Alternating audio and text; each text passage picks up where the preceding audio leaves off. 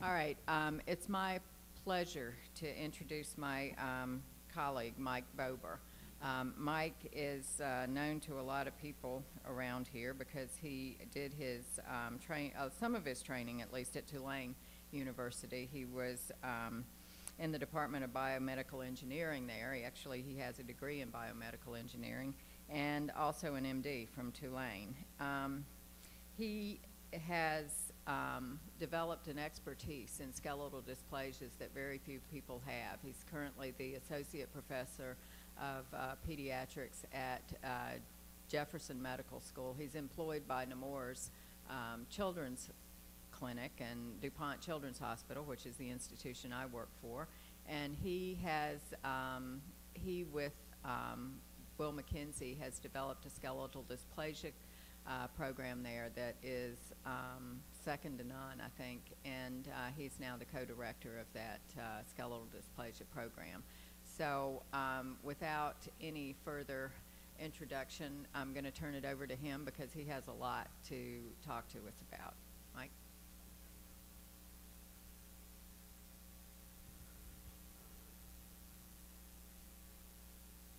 All right. Well, thanks, Pam. Thanks, everyone, for having me. I appreciate the opportunity to talk and tell you something about a topic that it really excites me, and I hope in 8 o'clock Saturday morning I can at least generate nobody falling asleep. That's the goal. So the task I was given was to sort of give an overview of skeletal dysplasias, but also talk about some emerging therapies. And I think any of these 4 topics could easily get an hour. So I'm going to move fast and just try and cover some highlights. And as a way of disclosure, I was a site principal investigator for Morchio and hypophosphatasia trial. So skeletal dysplasias are the abnormalities of growth, development, and maintenance of bone and cartilage.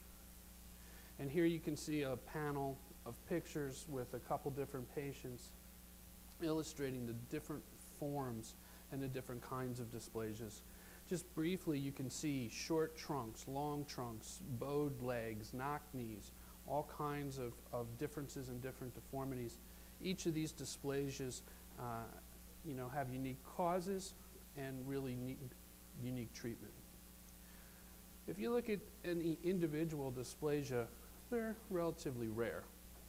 But when you add them up together, including the ones that we see and babies that are lost prenatally, you get a pretty high number. You get a number here that's basically 5 in 10,000, which sits somewhere around the level of CF. So when a kid comes to the clinic, sort of at first glance, what's a general approach that you want to have?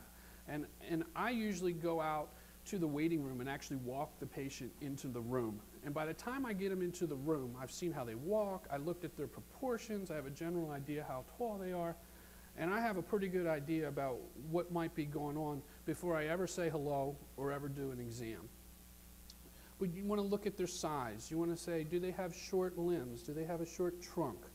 Is there craniofacial involvement? Does it look like there's a flat midface? Is there a history of a cleft? Do you see hearing aids? Other medical issues. Sometimes this can be the clue. There's many skeletal dysplasias, or at least several, that have immune deficiency or have renal failure associated with them, that these might be clues diagnostically. And of course, you want to review your x-rays. I'm a big believer in reviewing your own x-rays and not trusting anybody else. But this can be problematic because there's nobody to teach you and you're just going to have to jump in that pool. But what you're not really going to make a diagnosis from an x-ray. An x-ray is going to help you get into the ballpark of the disorder that your patient has. You're looking for global changes. You don't need to look at the left hip and sort of make a diagnosis. You want to look, for example, at epiphyses. If this is a normal epiphysis, are the epiphyses small? Are they irregular? And if they are, they're going to be that way at every single joint. At the metaphysis, does it appear widened? Is it irregular? Is the growth plate thickened? you're looking for global patterns. Looking at the spine, are their vertebral bodies shorter? Do they have end plate irregularities? And then it kind of goes to alphabet soup. If epiphyseal dysplasia is E and metaphyseal dysplasia is M and spondylodysplasia is S, you sort of get these 5 basic groups. So the X-ray can get you into that group, and then you put together these other things that can often help you arrive, often, at a precise diagnosis, not all the time. So when you're looking at an individual, you will also want to pay attention to disproportion, and this is disproportion inside of the limb. So if this is a typical arm here, you can have proximal shortening here up at the shoulder. This is rhizomelic shortening. You can have shortening in the middle segment, mesomelic shortening. Shortening at the distal end, at the hand, acromelic shortening. Shortening can be across all 3 domains, which is micromelic shortening. Or there can be some bowing, which is campomelia. So I always joke, I took over this position from Charles Scott, and Charles was really an important player in dysplasias and actually helped to name many of them and helped to classify them. But when he started, he had it so easy because there were 2 diagnoses. If you had short limbs, you were an acon. And if you had a short trunk, you were morchio. And that was it. I got about 450 diagnoses to sort through. Now, I have better technology than he did too, but this is the point. So how can you help to organize these things? Well, people are doing that for us. There's this international nosology group that you can see over the last many years have been organizing and classifying these conditions. The last revision was in 2010. There were 456 dysplasias or conditions listed in this. They're divided into 40 major groups as defined by either molecular, biochemical, or radiographic criteria. 316 at that time, so a significant fraction we knew what the gene was. And interestingly, there were only 226 genes. So a lot of genes cause different and distinct phenotypes. This is your list of 40. You have 2 seconds. Okay. Now, these 3 groups, I don't know if this is showing up too well, but these 3 groups, the FGFR3 group, the abnormal bone mineralization group, and the lysosomal storage disease, dysostosis multiplex group. These are the 3 groups that there are new and emerging treatments, and these are the ones that I'm going to focus each one of them the rest of the talk on, telling you about what the things are going on.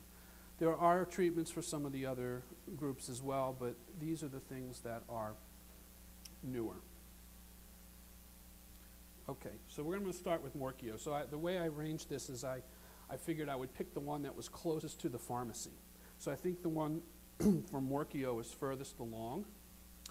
And if you're like me, sometimes the history of these disorders is kind of fun. So 1929, Dr. Morchio and Dr. Brailsford, Morchio, pediatrician who was split his time a little bit between Uruguay and France, wrote in French this paper. And Brailsford, who was actually a radiologist in training in Birmingham, England, wrote this paper. People loved Dr. Morchio. He was just this charismatic, lovely man. Dr. Brailsford was a bit more bristly.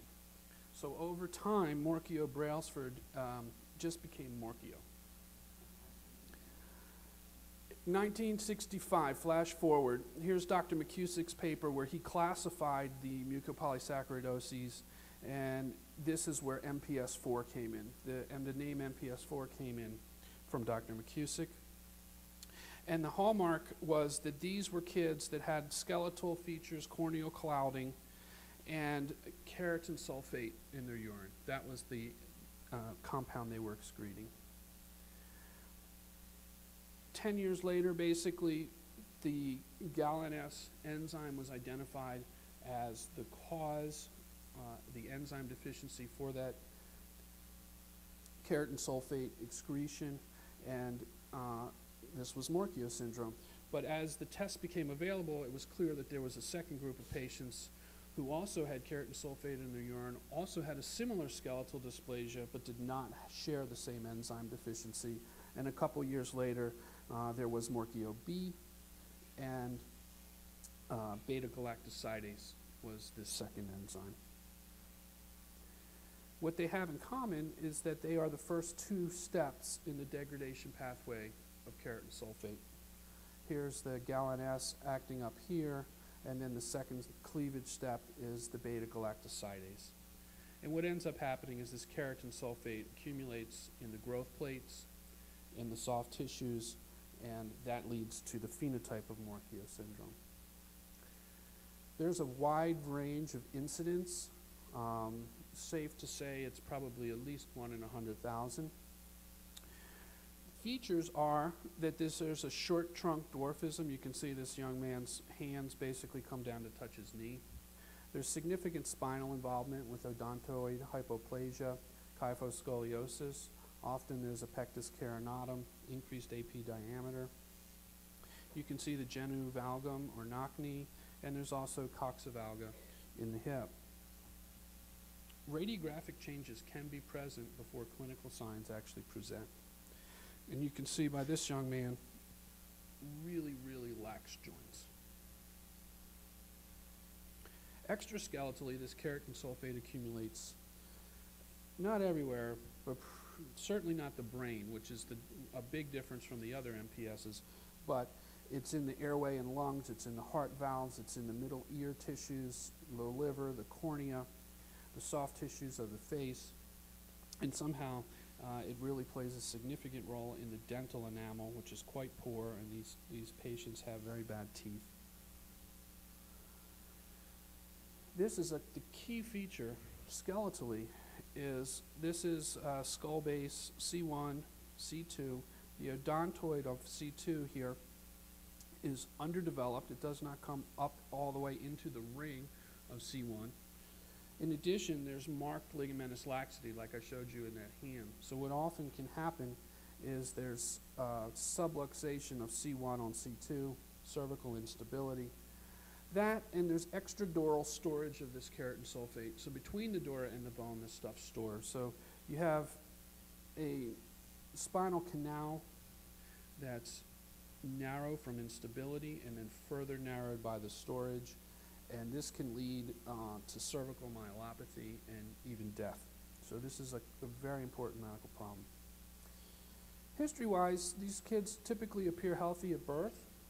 You probably can, well, not probably, you can see radiographically if you look at an infant, early signs of dysostosis multiplex. But typically 18 months old is about when they present, certainly most by the age of 3. Patients with the severe phenotype usually die in their second or third decade of life, either related to the cervical instability or pulmonary disease. Milder patients, this is an enzyme deficiency, so there's a spectrum. Milder patients can live longer. So this is the updated chart from Victor McCusick. There's more forms of MPS. They're a little better organized. And here you can see the enzyme replacements. It's approved for Hurler approved for Hunter. Both of these approvals and the one down here for Maritola-May, one of the key factors in having the drug approved was a 6-minute walk test, which improved. So what I'm going to tell you about is Morquio A, a gallin S replacement, which is in phase 3 trials now, where one of the primary endpoints is also the 6-minute walk test. So BioMarin developed this, basically a synthetic gallin S enzyme. I was working yesterday on, I don't know if the Bimarin people are here or not, but I've been calling it BMN 110 forever. But when they submitted to the FDA, they gave it a real name. I don't know where people come up with this stuff. I'm not even sure how to say it, but they're going to call this vimizim, I think, or at least that's how you spell it. But the key pivotal trial here for this is with MORE-4. It's a randomized, double-blinded, placebo-controlled trial where there were 3 arms. There's a placebo group, there was a 2 milligram per kilo weekly group, and a 2 milligram per kilo every other week. This trial lasted for 6 months, 24 weeks, and then there was an extension trial. Now, in the extension trial, nobody was getting placebo. The patients were either randomized into then every other week or every week. So these are like the other enzyme replacements for these disorders. This is a 4 or 5 hour IV infusion every week or other week. Like I just said, 24 weeks in duration. The primary endpoint was the 6-minute walk test. Secondary endpoints included 3-minute stair climb, various pulmonary function tests, and keratan sulfate levels. I don't want to get too bogged down in all this data, but at 24 weeks, there was a statistically significant improvement in the 6-minute walk test.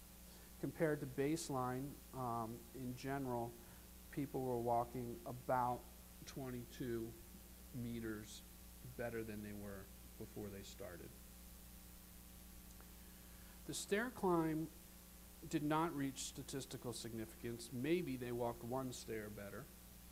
Now, keep in mind these are quite, let's just say, orthopedically challenged people with their hip and their knee issues. So some of the rate-limiting stepping going up and down stairs might have to do with orthopedic difficulties rather than pulmonary difficulties.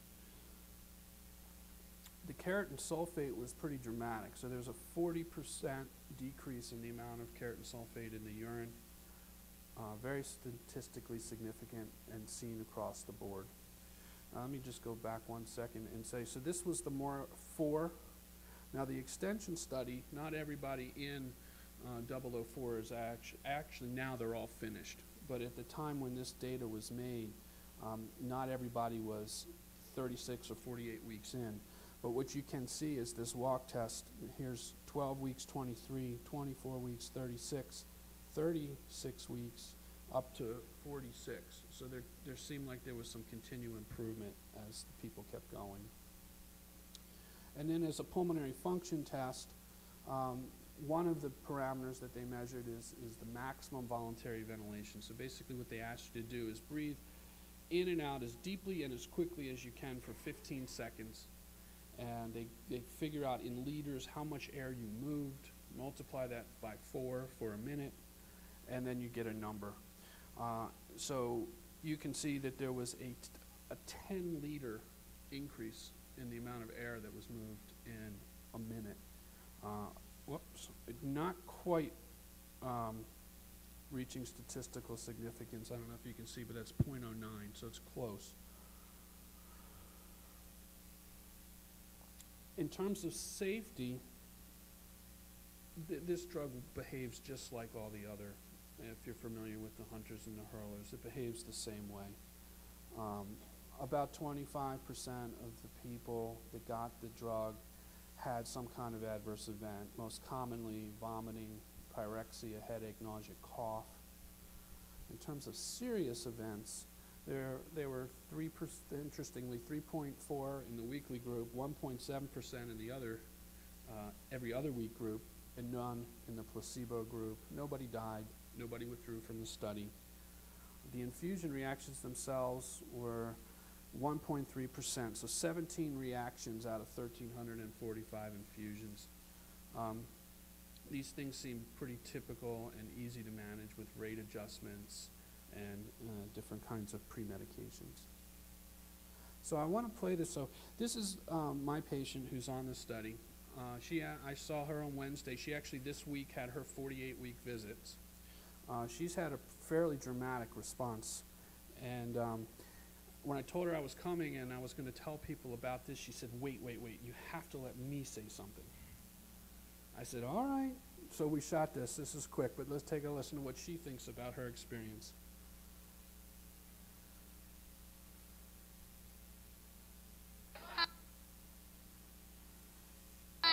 My name is Sarah. I'm 16 years old and I'm working at A, and I've been receiving an enzyme replacement therapy for 18 months. This enzyme has really helped me in many ways, including my breathing, my lungs, my heart, my eyes, and my physical activity levels. This is awesome. So I think the take home, Sarah's done really well, and she's been about 18 months on the drug, and over the last maybe 6 weeks or 2 months, what's been remarkable is she's actually been walking into the hospital. So for 10 years, she's been in a wheelchair for distance. So if she's in a parking lot, she's taking the wheelchair into the hospital, rolling it through the hospital to get to the infusion center. That's changed in the last 6 weeks or so. She's actually started walking from the parking lot, and that tells you about how she's feeling. She has a little bit more aches and pains than she used to, but at least for now we're attributing that more to the increased activity than something else. 16. So she's done growing, and this is I guess a good segue to my next point. Well, one other thing. So BioMarin submitted the license application for this, and basically they expect to hear from the FDA by the end of February 2014. Now, my understanding is the FDA could approve this or ask for more information, but it is close to the end game for this drug.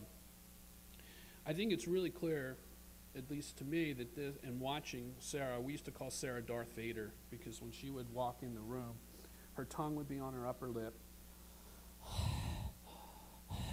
and that's how she was breathing.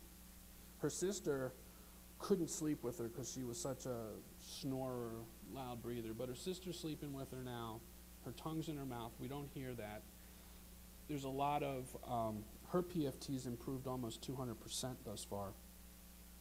So I think it's really clear this works on the soft tissue, much like everything else. What we don't know is what it does to the skeleton. And I would just caution everybody that's still involved with these people not to lose track of the upper cervical spine and not to lose track of the neck. And really, at some point, we need to take images of these people, not MRIs, not just in neutral like this, because this looks beautiful in neutral. But look what happens when this child flexes and their chin goes down to chest. There's an awful degree of cord compression that's completely missed if you just take your MRIs in neutral. This is an area, taking MRIs in flexion and extension, that can be problematic in different centers. We often have to bring kids to our center to get this done. And I'm not going to spend time on this, but we did just publish flexion extension cervical MR. This is safe, and it is effective, and there's all the examples that you need to see are here. So I would really urge you, if you're going to image your patient and you want to pay attention to the upper cervical spine, to get the MRIs both in flexion and extension, and of course neutral as well. All right, so that's the quick and dirty for Morchio. So moving on to hypophosphatasia.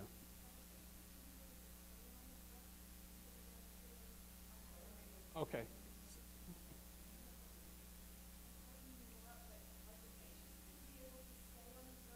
While until the FDA makes up their mind? Yeah, I took that slide out, but so right now all the patients are in this 005 study, which is an extension study of 004, and that will stay active until it's approved. There are also some other ongoing trials. There are trials, I think, that are still enrolling for kids under 5. Excuse me. And I think there are other opportunities if people want to get on it now, but I think they're going to keep going. So hypophosphatasia. Really, this was another disorder, at least in the severe forms, where there was not much to do, and it kind of was a horse hospital, horse medicine practice here. I don't know if you can see this cartoon too well. But hypophosphatasia is a disorder that's really characterized by poor skeletal and dental mineralization. It's caused by loss of functions in the tissue nonspecific alkaline phosphatase gene, that's TNSALP. And that's a gene on chromosome 1 that has about 525 amino acids. The disease severity is inversely related to the age of presentation. So the most severe kids present in utero, perinatal form. Perinatal is invariably a lethal disorder. Infantile, kids that present in the first year or so of life, there's about a 50% mortality rate. There are then juvenile forms, there are adult forms, there are forms that just affect the teeth. For the most part, they're recessive, but some of the severe mutations in a dominant manner can cause teeth problems in adults or mild bone problems in adults. So there's multiple forms of inheritance, albeit all from the same TNSALP gene. Biochemically, the alkaline phosphatase levels are very low. At least in the severe form in infancy, calcium levels are elevated. Phosphate levels can be elevated. And the substrates for TNS ALP, the substrates for alkaline phosphatase are also elevated. So you're talking about inorganic pyrophosphate, which is a mineralization inhibitor, pyridoxal 5-phosphate, which is often measured as pyridoxal 6-phosphate or B6, and phosphoethanolamine, which can be measured in the urine through a urine amino acid test.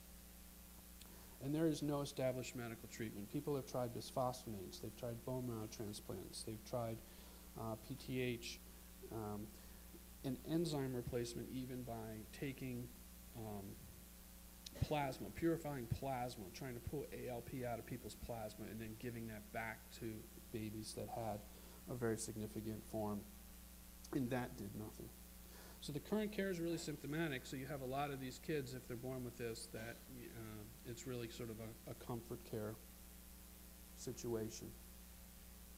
So along comes this drug, and here's the business end of this drug is the tissue nonspecific alkaline phosphatase recombinant. That's no big deal. That's pretty much a strategy that we've seen over and over again. There's an immunoglobulin domain which actually helps them purify it. But here's what's novel. What's novel is that there's a 10 aspartic acid residue sequence, 10 aspartic acids in a row that are tagged onto the end of this. And that sequence, that motif, allows this compound to target bone. It's highly, highly affinity. It has a high affinity for hydroxyapatite. So if you give this stuff to somebody, it basically goes right to hydroxyapatite. It binds and then does its business. So 2008, Jose Luis Milan, who's at La Jolla, had the knockout mouse, and here you see the knockout mouse getting the drug, which is now called aspartase alpha, and you can see, I mean, really dramatic changes in mineralization. This was over a couple-week period. So he had a knockout mouse that was lethal, that with this drug was converted to a basically healthy mouse. So not that long after, this was the preclinical work. The company was Enobia at that time. They've subsequently been bought by Alexion. Enobia said, let's do some phase 2 trials. Let's try it on these kids that would otherwise die. This work has been published March of 2012 in the New England Journal. And it's really, what I'll show you here is it's unbelievably dramatic. So this was a 6-month open label protocol, in theory for 10 patients, with potentially lethal hypophosphatasia. They needed to have onset before 6 months, a high likelihood of mortality or morbidity, respiratory insufficiency, severe rickets, and failure to thrive. These were the kids that were going to die, that we would have otherwise provided comfort care to. 11 patients were actually enrolled between October of 8 and December of 9. And the reason for 11 is one dropped out, so that got them back to their 10. There were 7 girls and 4 boys, ranging in age from 2 weeks to 3 years. 5 had perinatal form and 6 had infantile form. All had symptoms before the age of 6, failure to thrive, fractures, motor delay, and some degree of respiratory compromise. 11 of 11 were hypercalcemic. 9 of 11 had nephrocalcinosis. I just remember I said the substrate that accumulates is the pyridoxal phosphate. Those levels were somewhere between 2 and 18 times the upper limit of normal in these patients before they started. We had 2 of the patients in this initial 10. What they did was they gave an IV infusion of this drug. That was primarily because they were looking for pharmacokinetic and pharmacodynamic data. But what it really was is a subcutaneous injection, 1 milligram per kilo, 3 times a week. So a little stick, Monday, Wednesday, Friday. We looked at radiographs at the midway point, 12 weeks, and then 24 weeks, the pharmacokinetics. And then, you know, they really weren't expecting these babies to live. They thought the drug might have an effect. So the protocol was really interestingly designed because they kind of expected that the kids would continue to die. So we'll do a little bit about biochemical, about motor development, about respiratory. What happened was unbelievable. So this was my patient. This was the youngest patient. This was a child, interestingly, if there are any perinatal people in the room, I'll say this story this was a child who at 18-week level 2 ultrasound had very poor mineralization. The MFMs said your baby has type 2 OI, and they went ahead and did an amniocentesis, looked at biochemically at the collagen, it was all normal, and then they came back and they said to the parents, well, it's normal, but you still have type 2 OI.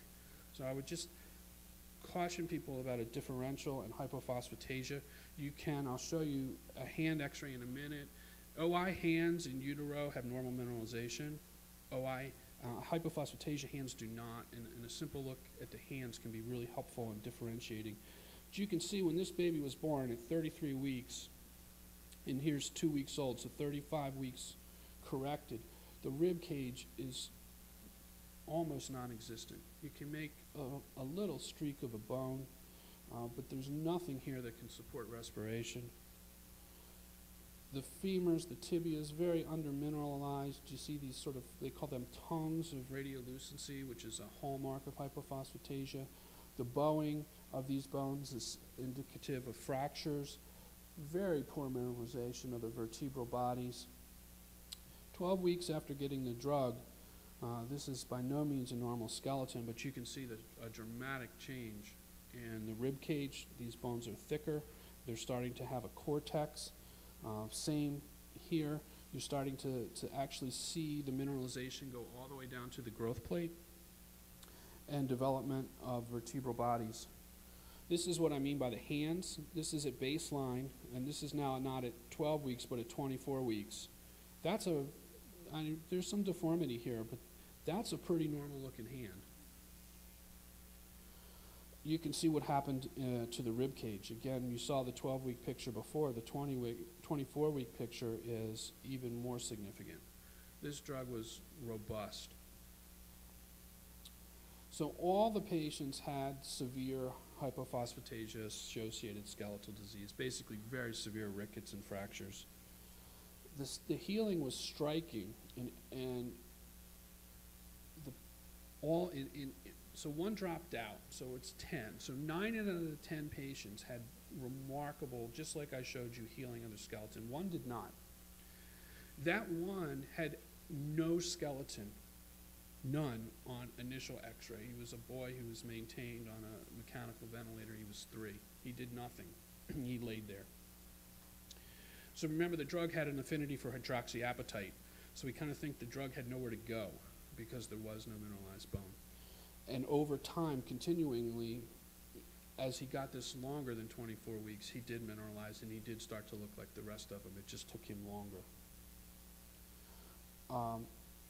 Interestingly, and I really wanted to talk about this, but the time is not going to allow it, there was a respiratory decline initially that preceded getting better. And we actually studied this with serial pulmonary function tests and have a pretty good idea about that. We published that in another paper. You guys could look that up. But I think the mechanism that happened here is very applicable to other dysplasias where there may be some undermineralization, including the collagen II apathies, things like campomelic.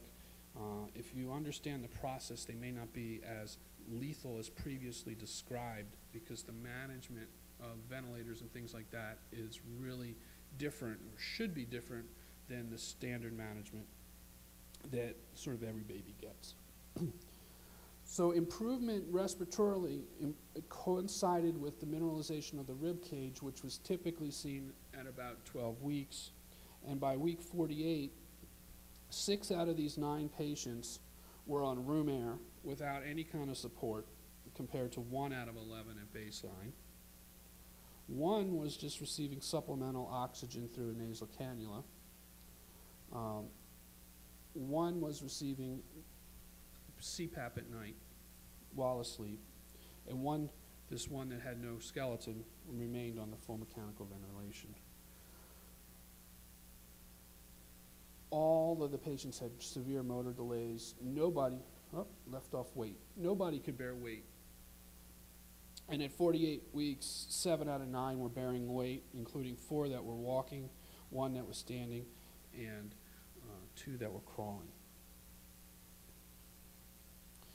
So 10 patients completed the 6 months of treatment and entered into the extension. The reason that it's 10 is that the initial IV infusion, 1 kid had an infusion reaction, and the parents withdrew the child from the study at that point in time. Unfortunately, my patient was the one that died. You saw the images. He did fantastically. We got him to a home vent, and he actually went home. And he did really well at home for about 3 weeks. And you might remember back then there was the swine flu epidemic. And that's what happened to him. He had an acute infection, influenza, and he lived kind of rural. And it was about a 2-hour journey to the local hospital. And by the time he got there, it wasn't even our center, it was just the closest pediatric center. And it was sort of over for him, unfortunately. But at least I think it's fair to say his skeleton was healed. So at the time that this paper was written, these 9 patients were continuing to participate in the extension study. On average, they had received about 18 months of the drug.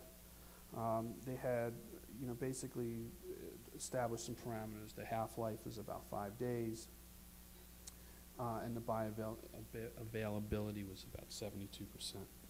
So this was a fairly dramatic thing. Safety-wise, it was tough in this study because these kids were trying to die, but the drug, there were no serious adverse events that were felt to be caused by the drug.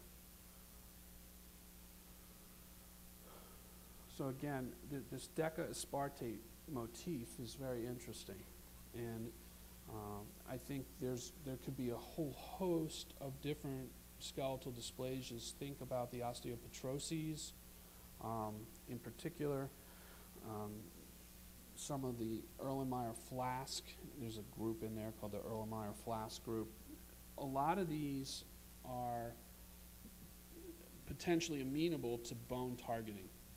A lot of the disorders, like Morchio, for example, the disorders in the growth plate, it's not in the bone, and this bone targeting isn't going to help. But this kind of motif may sort of open up a whole new avenue of treatment possibilities for some of these dysplasias. So the summary from the New England paper was that this appears to be a potential enzyme replacement therapy in patients with life-threatening hypophosphatasia.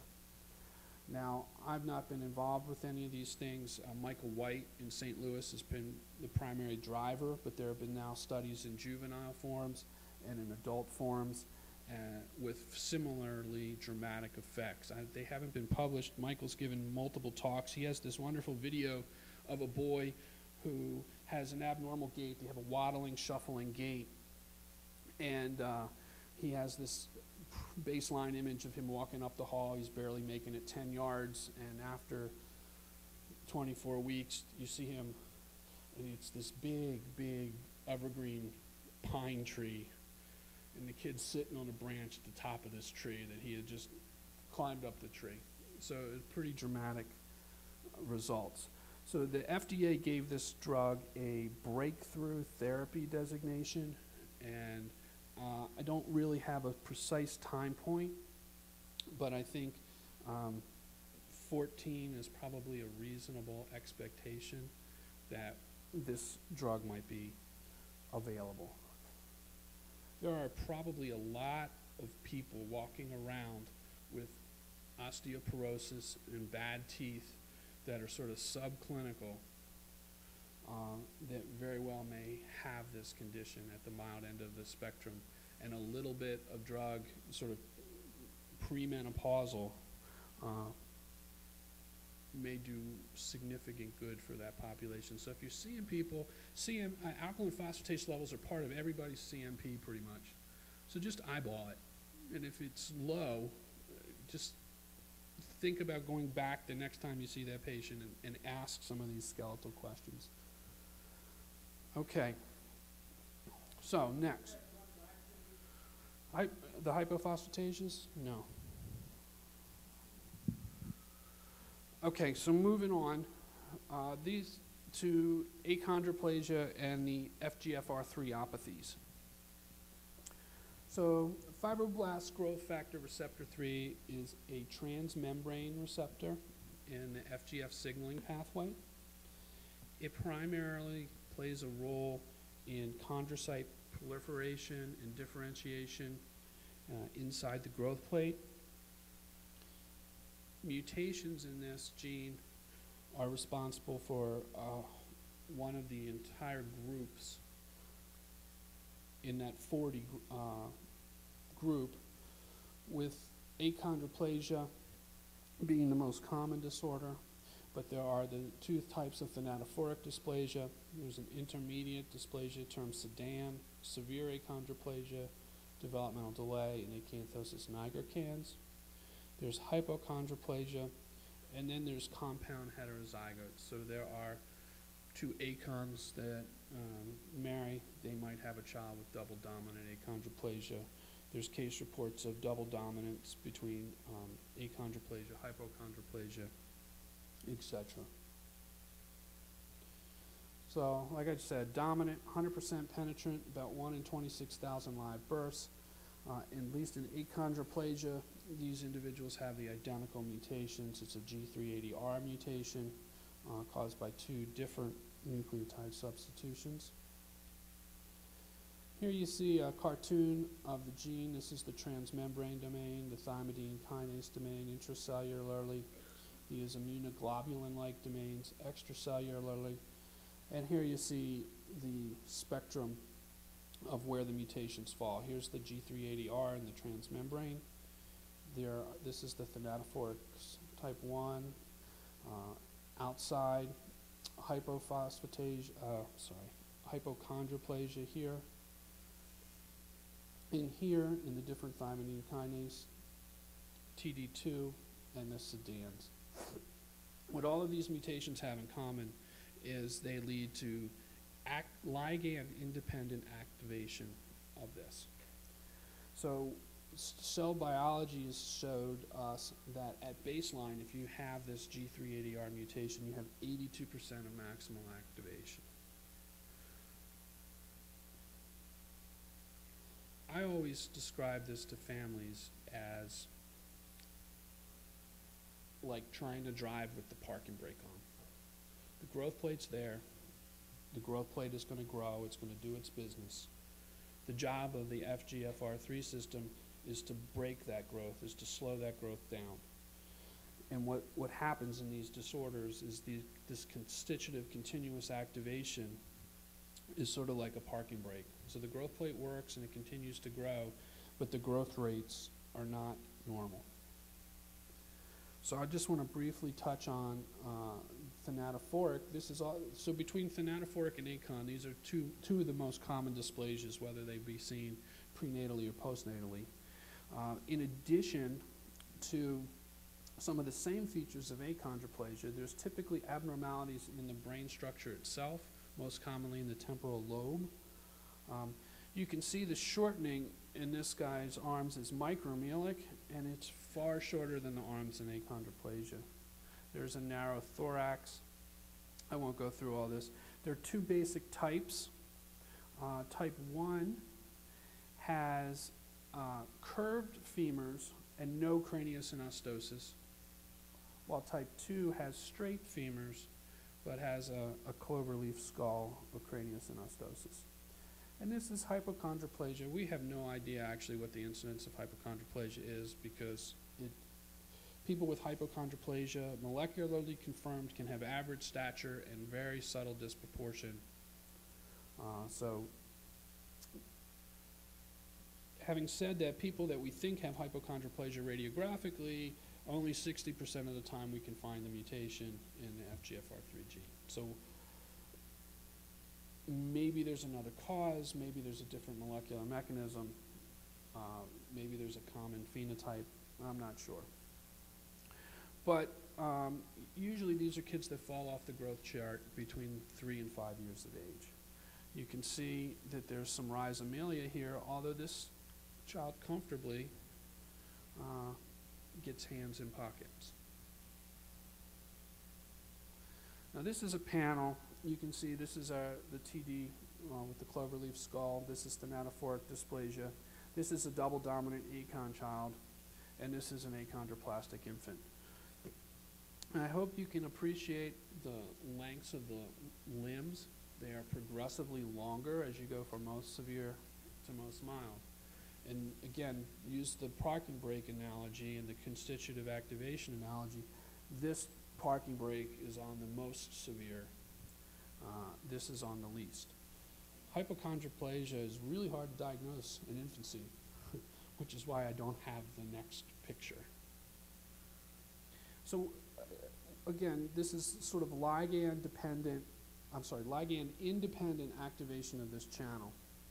So typically the FGF comes in, two distinct FGFR3s, sometimes it's others, there's FGFR1 and 2, etc. They dimerize, they send off their second messenger signals through that thymidine kinase. In achondroplasia, there's no ligand. FGFR3 just binds to itself and sends out the secondary signals. In TD2, you don't even need it to bind to itself to have the second messenger signal go down. TD1, you do. So there's a similar mechanism, but the degree of signaling is different. So how can you come at this problem? So what you see here is this, here's the braking system, second messengers getting into the nucleus. So there's been, people have been thinking about this for a long time. So maybe you can do something to sort of block the FGFs or the FGFR3 outside the cell at the membrane level from doing its business. Well, there was a company that tried this. They developed an antibody that was a fragment, had a very short half-life, didn't do too much. Worked very well, actually, in a dish, but didn't do anything in an animal model. People have talked about kinase inhibition and trying to shut down the second messengers. Those are non-specific molecules. You're going to be shutting down kinases everywhere, and then you have the additional problem of how you're going to get this specifically targeted to the growth plate. The other thing that comes in is the CNP pathway. So CNP, or C-natriuretic peptide, if this is the parking brake system, this is the accelerator system. So we know from typically growing people that CNP levels circulating are directly proportionate to growth velocities and growth. So CNP acts through this NPRB, its receptor, and it interacts with the second messengers that are triggered through the FGF system. Now when this pathway, I'll just say that on the next slide. So focusing a little bit more on the CNP, so there's a transcript that comes down, and there's an N-telopeptide that gets cleaved off. This N-telopeptide has a long half-life and can be used as a marker to measure. CNP itself has an incredibly short half-life, so measuring it can be useful, but it doesn't give you enormous information. The CNP can act through its receptor. There's a dummy receptor. But what happens is there's a feedback loop, and when this receptor sees CNP, it goes back into the nucleus and shuts off production. Okay. Now, back to BioMarin, BMN 111. This is a 39 amino acid CNP pharmacologic analog. It mimics the activity of CNP. It has an extended half-life because it has this endopeptidase resistance. This is a picture of it, and it appears to behave fairly similarly. They gave this drug to a knock-in achondroplasia mouse. This was published in December. Here is the dwarf mouse. Here is the typical mouse. And I'm not sure how well this is showing up, but here are some photographs of, on this top panel, animals that got 800 micrograms per kilo of this drug. The limbs are longer, but they're not sort of back to normal. So they are in the process of starting a phase 2 trial, multi-center, multinational clinical assessment study for pediatric patients. My understanding is this is about 40 to 50 kids spread out at these different centers. Right now, what they're going to do is basically measure kids every 3 months between the ages of 4.5 and 9. And at some point in time, now they're saying 14, they're going to take this is sort of growth data as a baseline. They're going to take this data, give these kids, or a fraction of these kids, this drug, and see if they grow any better. We wanted to ask the question, and I should say we're not involved with that study, but I wanted to ask the question, well, what are CNP levels in achondroplasia? Is there a way that we can answer that question? Are they low? Are they high? Are they the same as everybody else? And moving on for time's sake is basically we initiated a study. We're trying to study 100 achons, hypos, or thanatophorics to see what their CNP levels are. Weight, are you healthy? Can we get a blood draw? So we've been trying to get to 100. We are at like 93. We're so close. But we analyzed the first 58 samples. And I don't have the time to get into this, but the CNP levels in this population are high. They're about a standard deviation above the mean, which suggests that there is CNP resistance in this population, which may have some implications about this drug trial. I mean, if you think about type 2 diabetes as being insulin resistant, this receptor itself gets downregulated. You can't treat it with more insulin. You need to use other kinds of strategies. So we'll see if this drug has an effect, but this pathway is already being altered by whatever the achondroplasia phenotype is. So that's it. Just acknowledge we've got a pretty big group at DuPont. This is our smiling fixtures. Mike White for his help with hypophosphatasia. Rob Olney, who's with Pam in Jacksonville, is a CNP expert who helped with this. These are our folks in New Zealand who are actually measuring the CNP. And my brood for allowing me to be here. Thanks.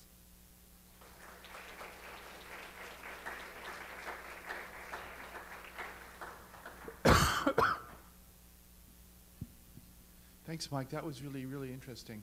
I wonder if you could speculate about this deca-aspartic signal in other lysosomal enzyme disorders where we're not very successful with bone. Gaucher is a perfectly good example of that. Yeah, I mean, so Gaucher, I guess it would depend on it. You can certainly put that enzyme next to hydroxyapatite. Would it help your macrophages metabolize the bone? I don't know. I mean, to me, this is all ripe for mouse modeling. You have the enzyme. It's very easy to hook it onto this, from a pharmaceutical perspective, and we have the animals. I mean, we should go at these things. I really think it opens a whole new door.